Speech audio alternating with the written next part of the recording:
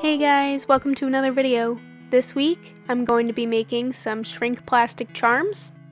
I'm gonna start by drawing out some characters. This first character is one of my favorites. I actually have quite a few drawings of this one, but no two are ever the same, so he's always up to something new. But I don't think he's made an appearance on this channel before. He is a pig, and his name is Piggy. I know, very unique.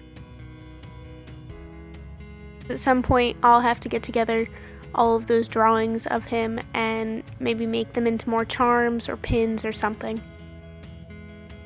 This next character is one that I haven't drawn before, but I definitely had in my head when I was making these charms, so I decided to come up with this cactus character. She's sitting in a flower pot with a scarf on, and I thought she was really cute.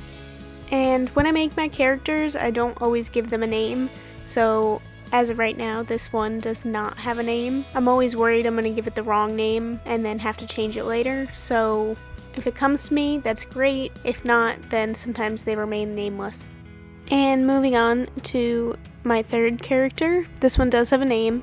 She usually is accompanied by her best friend Piggy, so I felt it was right to draw her too. And this is Ducky. She's a duck, and she doesn't go anywhere without the bow on top of her head.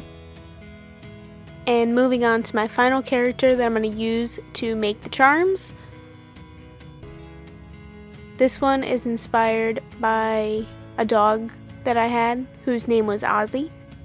And I say inspired by because I went for definitely a more simplified drawing of him, kind of looking more like a sheep than a dog, which was a joke that we always had about him.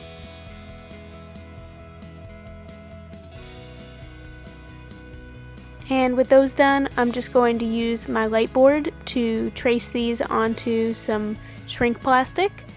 As you can see, I also did a drawing of a peacock pool float, but I decided against using that one. It was very similar to one that I did in the summer craft special, where I did a unicorn pool float, so I just wasn't feeling like making another one. And on to coloring these in. Coloring in Ducky with her signature pink bow, and Ozzy with his black fur. I'm hoping the details still turn out when it shrinks. Piggy looking very pink in his red rain boots and his striped mittens. And this cactus cutie in her sea foam striped scarf. So to make these into charms, I'm just going to cut around them. And then use my hole punch to punch out a hole in each one. Then they're going into the oven for a couple of minutes to shrink up. And here they are out of the oven. I think they turned out pretty cute.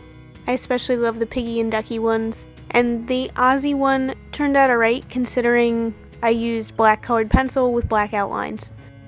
I hope you enjoyed this video, and I'll see you next week.